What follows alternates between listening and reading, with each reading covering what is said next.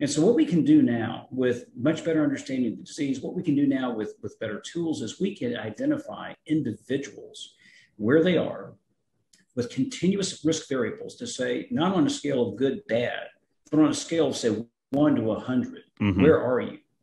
And how are you responding to opportunities to make that better? So Precision Health Reports, quite simply, is a report that takes your history, your labs, the multitude of guidelines and outcome data we have in hand, and synthesizes it into a single report that tells you about you.